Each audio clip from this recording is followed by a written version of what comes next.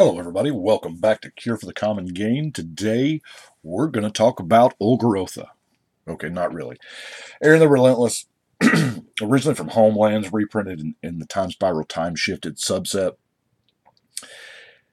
is, well, first off, you can't tell me this doesn't look like Axl Rose in the 80s. I'm just telling you. Anyway, that's not this deck. I'm building another song title deck that's more about Axl Rose. Anyway, 5-2 haste, really overcosted regeneration, but I don't really know how I come across the theme of this deck. I can't tell you. But I'll tell you where it started at. It started with Threaten. Because I like Threaten. It's not a particularly awesome card. You just borrow a creature for a turn. Now, yeah, it's Threaten. I mean, you borrow their creature, you hit them with it, you give it back. But I thought, you know what? What if that was my theme? What if I could just keep doing it over and over again? As it turns out, this ability is something that almost every single set, definitely every block, has. And you can, most of the time, it's steal a creature. There's a few times, like this one, to where you steal an artifact. Well, I say steal. Stealing is the wrong word. Borrow. You borrow an artifact because, you give it all back. But it's a common theme that they do quite a bit. As I'm not going through all these, obviously, because they're just slight variations on the same card. They're all pretty much threaten effects. Like Twist Allegiance is not, it's a little costly at 7 mana.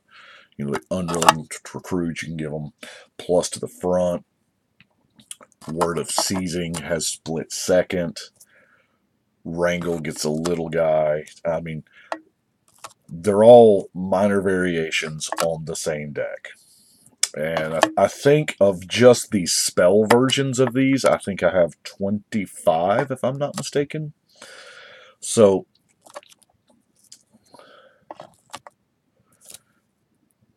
active aggression, and of course, lastly, active treason. Sometimes they're called active treason effects. Now, that being said, it's like, all right, this is what I'm doing. I'm borrowing creatures. So first off, some of these spells, active treason is not really expensive, but some of them are. So let's go through the mana ramp, if you will. Of course, we got a Soul Ring into Cold Steel Heart is, the dream turn 1 because I don't have a red spells cost 1 less thing. Everflowing Chalice, Seer's Lantern, and Magnifying Glass, or Golem's Eye, rounds out the artifact mana. Now, Pyretic Ritual and Mana Geyser are in here for just the one-shot burst of speed. But I come across Infernal Plunge, and that's what led me down a different path. What if I borrow their creature, I hit them with it, and then I sack it for personal gain, or even better, for no gain at all? So,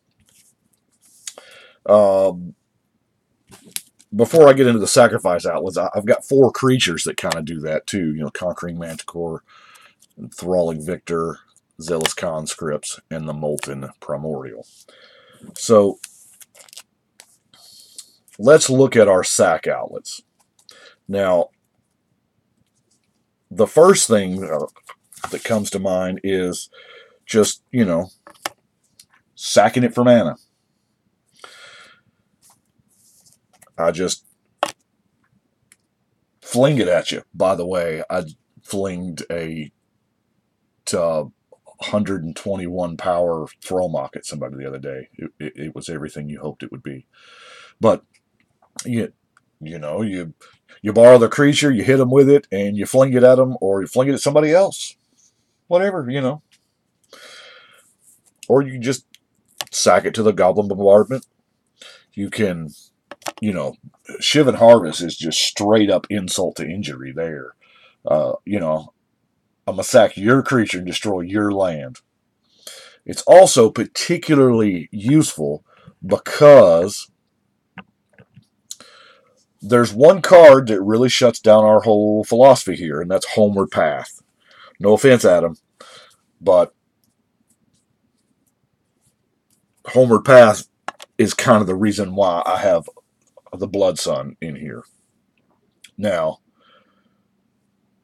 the Blood Sun is kind of a nombo with a few of the other cards, but we're talking 1 out of 100, and you ain't gotta cast it. But if they've got that Homeward Path, it is way worth it. Anyway, back to sack outlets. Of course, we have the Bloodshot Cyclops to just, and then the original Chuck, the Stone Giant. I had to, I was lucky enough to have an unlimited version here. You can always tell because it says TAP. The Culling Deus, sack a creature. Phyrexian Vault, I'm going to sack your creature to draw a card. Pretty much the same thing with the Carnage Altar. Jinx Idol, this is always fun at parties, right? I'll take the 2 and then, hey, I'm going to steal you, dude. I'm going to sack it. I'm going to give you back an idol. Here! I love the 4-letter flavor text theme that they had years ago. There was at least one card in a whole bunch of sets in a row where they had 4-letter flavor text. Boom. Here. Heal. But anyway, probably one of my favorite sack outlets is, why is that glare? It is upsetting me to no end. It's cold storage. Because the way cold storage works, it's not terribly obvious because this card was printed in Tempest while printing it. The creatures come back under your control. And when I run across cold storage, it made me think of the original version of it, Safe Haven. It rules the same way. Because you control the creature at the time it is exiled now. You get the creature when it comes back into play. So you can steal their creature, hit them with it, and then put it in a safe haven. Like I said, not particularly awesome with the Blood Sun, but it's what we got. While we're here, let's do the other 3 non-basics. Ghost Quarter to get rid of that Homeward Path. I had 1 red cycling land. I guess I'm out of the other 2 cycles of... I hate it when you talk about cycles of cycling. It just sounds weird. But High Market, for the same reason, just to sack a dude. Sack the dude that you stole. Glaring Spotlight is just about our only defense against Hexproof. So, you takes what you gets. Trading Post... You can sack a creature. It's kind of like a Swiss Army knife here. You can do 4 different things, but sacking a creature is one of them. To get an artifact back, I don't know. Maybe you'll need to get your Spotlight back. If you want to burn out your Spotlight and then whatever.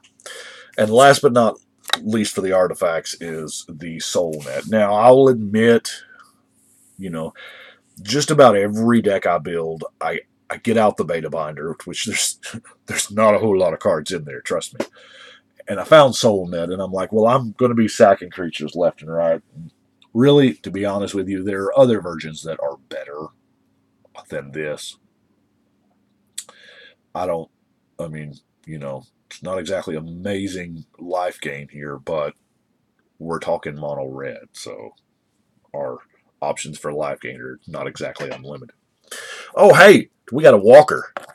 We got a planeswalker that gains control of all. If you're looking, yes, I know I don't use Tybalt a lot because he's just terrible. But looking at him through the lens of this deck and gaining control of creatures, I mean, the +1, drawing and then discarding a card at random. Yeah, random sucks, but let's face it, are you really discarding anything good with this deck? I mean, just redundant copies of the same card, essentially. But anyway, let's look at some quote-unquote removal. I've got Tremor because token decks are just such a big thing and 1 toughness. Really, besides, we really don't care about stealing anything tiny anyway, which is the reason for the Tremor and the Volcanic Fallout, Slag Storm, Museum Mortars, you know, those kinds of things. Now, collateral damage does, 2 things what we want. I can sack your dude that I borrowed and still do 3 damage to another one of your creatures. Like that Bob. Fiery Conclusion, same card, just 5 damage. And then our last card is Red Elemental Blast, because y'all know why. I think I have actually, the more and more I've thought about it, I've talked myself out of Cyclonic Rift, period. As I go back, I don't remember what decks the Cyclonic Rift, which, by the way, that leads me to something else, and it's really, really weird. By the way, I have been labeling, and I've got all of these decks actually finally labeled and named. Well, obviously, besides some of these, but I know what these are. Obviously, that's the wife's deck. But they're all labeled and named. But the problem is I run across these 10 guys that apparently I can't find on YouTube. I can't find where I ever recorded those decks. So, yeah, that's both Azuris right there. It's super weird. Ulamog, Roshin. I was for certain that, because like the season is the deck where all the cards start with the letter S. Seedry is of course Caltrops combo, or Izuri, Zozu, because he's a ton of fun at parties. But anyway, I can't find these, so I may not have actually ever done these. I built them, obviously, and I remember playing most of them. But anyway, I don't know where these go. So if any of you guys out there who are, a lot smarter than me have seen these videos of mine, let me know what number they are, because I can't number them. And speaking of which, I found 2 numbers that I can't even account for. I can't find. Apparently, I skipped number 46 and number 161. That may have been some of those. I don't know. Did YouTube just randomly delete a couple of videos? It's kind of hard for me to believe, because they've got the very first one I ever did, which, I mean, geez, if you're going to delete something, those early videos they're painful to watch. But anyway, I've been trying to get a little more organized, a little more, so that I can actually find some of these because I've had buddies and my son and stuff that, hey, I want to play that deck, and it takes time just to go in here, because these are, I mean, you can see these are in no particular order: 73, 55, 22. I mean, so I need to get them in some kind of order, but yeah, the first job was getting them all numbered. And then I'm going to have an issue, because some of the numbers are these, and it's not going to fit neatly up here, because these are stacked from here to where Karthus is. That's 10 decks high. So, I don't know. I had to build the new shelf here. Now, those decks up there on the top are all old ones that need to be reshot, because stuff has either come out for them that is new, or I don't know, the original video was just bad. I need to rebuild them, whatever, what have you. But those 10 guys there, man, I don't know. I'm going through, starting with video number 1, going through and listing each individual one, hoping I can find the gap or I can find where these go. So far, I haven't, and I'm up to deck number 200, and I don't know. Anyway, I'm rambling again. I appreciate you guys watching. Y'all let me know what you think.